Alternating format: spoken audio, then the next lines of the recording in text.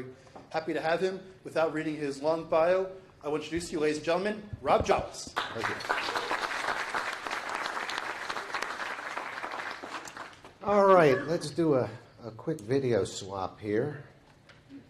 And let me just start by saying this. I can't believe I'm speaking in town. I'm about 28 years at this, and I get to speak in my own city maybe once every 10 years. And it's almost, I never do an open session. So I have to tell you, I'm thrilled to death to see more than one company in front of me and be able to get out, drive in my car, and show up at a seminar. So I'm pumped. Welcome. Very excited. And I have to tell you that you don't even have to worry about your note-taking today. I've taken the notes for you. I truly, for years have watched people and been a little frustrated when we give talks like this, that I think it's from our schooling days where we're taught, I'm not going to tell you what's important, you figure it out. And, and then we'll test you and see how much of my mind that you read. So I'm a Mager fan who says teach the test. If there's something important here, why wouldn't I put that down there for you so you can keep your head up and see if this makes sense, the conversation we're about to have. So I've done more than giving you a picture of the slides. I put text below every slide of what I really wanted you to get from the slide, meaning we can just keep our head up and have a nice conversation this morning. So notes are there for you. We're good to go. The art of urgency. Yeah, Fred, I didn't know where you were going with that, but I know where I'm going with that. All speakers are a little nervous. Is he going to rip the heart right out of this thing or what? Let's do this. I think kind of an interesting way of starting a presentation is this way. I'm going to tell you a little bit about me in a moment. But every month I think you're walking in here and we're talking about sales training and sales innovation, and every sales guy's got a new idea, and I know your motto. You're going to go easy on me. I'm going to tell you, most of you came thinking, if I can get one or two good ideas from this guy, I've had a good morning. Okay, bad thinking. If you walk out of here without 2 or 3 good processes that are repeatable, predictable, and able to implement back at your office, you've had a good morning. Let's get out of this I need an idea or two thing. So let's start with this idea of what it is we're even talking about when we get up here and talk about sales. So let's define it, okay? I'm curious how you define what we're calling selling in here. Now, I've got it up on the screen because I'm a left-handed guy, meaning my handwriting isn't all that great. So I'm going to count your numbers a little bit here, but I want you to watch it over there. So I'm giving you 4 definitions. Here they are. Maybe you think selling is doing what you say you're going to do, making a commitment with the client, sticking with that commitment. Maybe you think selling is the art or the act of listening to the client, taking the needs of the client, and then providing solutions to those needs. Maybe it's your ability to persuade existing clients to fix existing problems or concerns. Or maybe it's that last one, linking the specific needs of the client or customer to the benefits of your idea or your solution. Okay, let's see how you stand. You can only vote once. No write-ins. Don't get crazy. You don't want to mess with speakers. We're ready for you. Okay, so how many of you with your one and only vote would say that selling really is doing what you say you're going to do? Come on. Here you go. Back in the corner there. 2, 3. Proud of you. Thinking about it. See, if it were an auction, you'd be buying. Okay. Okay. How about listening to the client, taking the needs of that client, and then providing some solutions to those needs? Okay, this is only a pro can do this, but that's 24. Okay. We'll try that at home. How about persuading clients to fix existing problems or concerns? And we got another 6. And how about linking the specific needs of the client to the benefits of your idea? You're not going to really make me good. Okay. And got it. Okay. Rough. Okay. How many of you have ever been sales trained before? I'm not even looking because that should be the most annoying question you're asked. How about this, particularly if you're managing salespeople? Ask them how many times they've been sales trained, if they've been sales trained more than a dozen times in their career, 15 times in their career. We do a whole lot of sales training, it seems like. But the funny thing is, I guess the real question is, how many times have you been taught how people actually buy? Do you believe that clients go through repeatable, predictable steps when they make a decision. I do too. I'm basing my career on it. And if you don't believe it, I'm going to prove it to you this morning. Because as far as I'm concerned, the first move we should make as salespeople forever is, before I open my mouth, I have to figure out where my client is. You know, I came out at the University of Maryland, and within 2 weeks, I was selling for the New York Life Insurance Company. I sold life, health, and disability. Any former or current life insurance people in here? Don't be ashamed. Hello, how are you? Okay. Yeah. Nothing like selling a little death, huh? All right. It happens. Somebody's got to do it. I'm with you. Fact is, you know, that's where I was. That was my lot in life. I was given 3.5 days of training, but really memorized and digested 2 scripts. I could do one of them at a party. One was called The Live, Die, Quit Story. Loved that one. Had a very emotional ending. You see, people don't plan to fail. They fail to plan. It was wonderful, but you got to bring them to that climax. And then the second one was The Live, Die, Quit Story. Oh, that was a beautiful one. This plan's going to take care of you. You live, die, or quit somewhere along the way. It was wonderful. And it was about 8 pages. It was a rite of passage, and we learned it. Thankfully, I think we're kind of off the scripts now. We've moved past that. We're back into processes, which is good. But the reason why I'm talking about looking at it from the inside is, I don't care what process we have. Before I make a move, I got to know where I am in my process, and not, well, we start at step 1, and then we just mechanically go through the steps. So now that I've asked you about your definition of selling, let me shake it up a little bit. Talk to me about how you buy. Think like a buyer. Think like a client for a minute. So with regards to, let's say, with regards to your home, okay? Here's your scale. I want to know this. Is it absolutely perfect? You live in the perfect home? Be careful. I'm born and raised around here. I know, and seeing as nobody seems to have traveled more than about 11 miles today, I know where you live. But perfect. I mean, a perfect commute, perfect neighbors. No one's pulling an engine out in front of your house or any nonsense like that. You're up there, the kids are over there. Perfect. The second one says, okay, not perfect, but good enough. Who's got the perfect home anyhow? Maybe 3, 4, 5 years from now, you'll significantly remodel, or maybe move, but not going anywhere right now. Third one says, fed up. You hadn't bellied up to the bar for this meeting today, you'd probably be on the phone with a realtor. Something's happened in the last 24, 48 hours. It's got you on the move. And the fourth one says, I'm looking. I don't want any whiners here. I want a for sale sign in the front yard. I want multiple listings kicking around the coffee table. I want you out every other weekend looking at homes. You are in the market. Let's see where you stand. How many people say, and don't be ashamed, be proud, would say, I've got the perfect home. There we go. That's it. So video guy sort of gave me a wave there. All right. You're excluded. All right. I'm going to get this one last. Anybody in the fed up category? Just curious. Isn't that interesting? Well, sometimes if we had 100 people here, we'd get about a half a person. It seems like we do build a lot of processes for that. What a shame. I'll show you where the numbers shake out a little bit later. But, okay, here we go. Who, right now, looking for a home? Come on. I'm not a realtor. I won't hurt you. Pile on. There he is. Okay, there's our prospect. That's him. That's the one. Of course, we're going to magically just call you. Let's say 45 in here, okay? So we'll give you 41 over here. And the funny thing is, we do seem to be building a lot of sales processes here. I mean, we know how to sell this guy. Matter of fact, forget a day or two, which is what I'll spend when I'm putting on a workshop for a client frequently. We don't even need to spend 5 minutes, actually, learning to sell that guy. Maybe 5. I want to get my benefits lined up with my features. I'm okay there.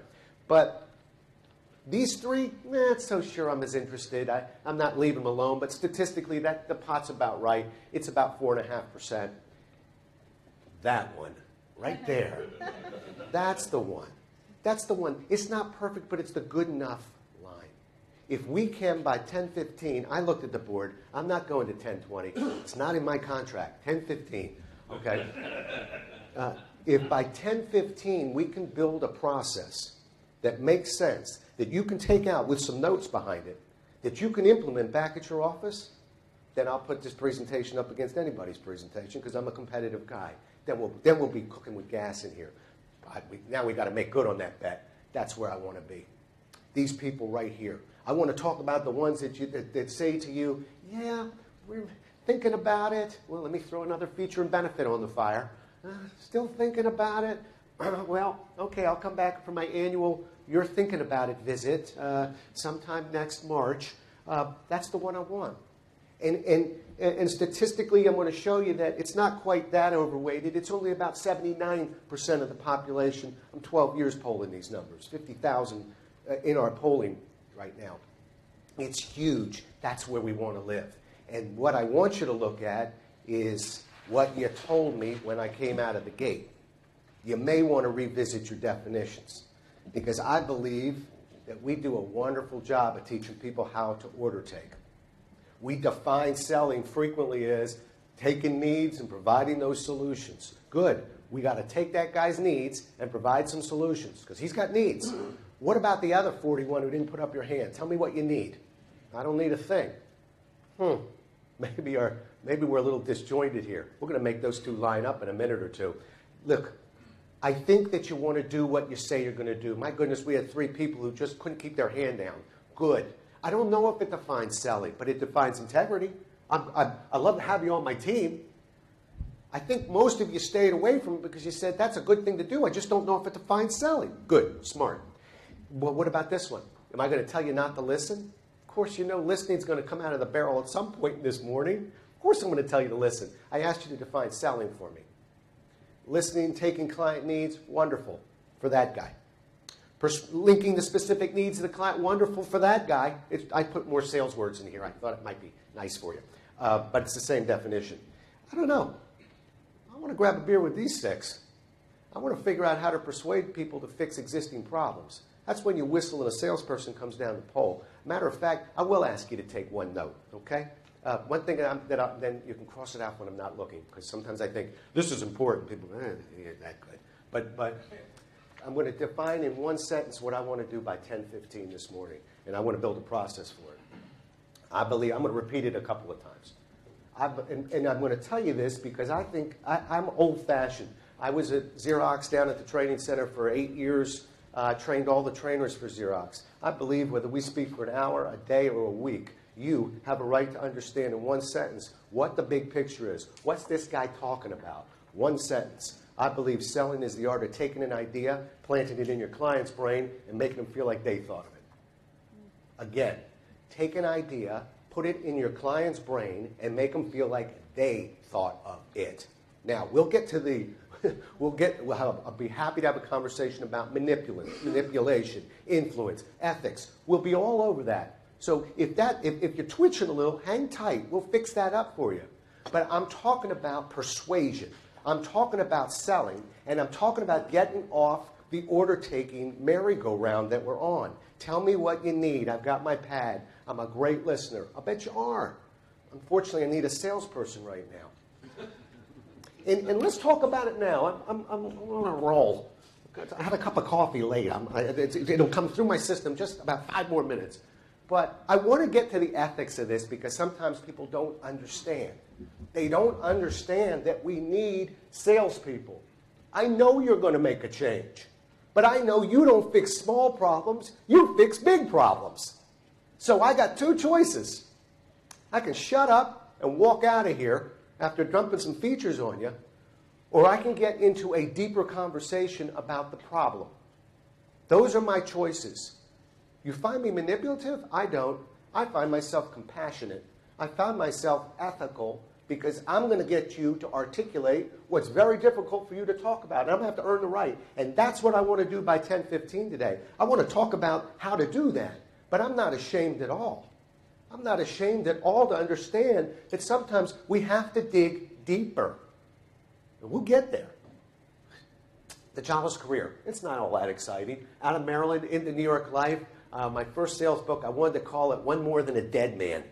And Simon & Schuster didn't like that title, but I wanted it because it was such a momentous thing for me. Anybody ever see the movie Glengarry Glen Ross? Put that coffee down. Okay.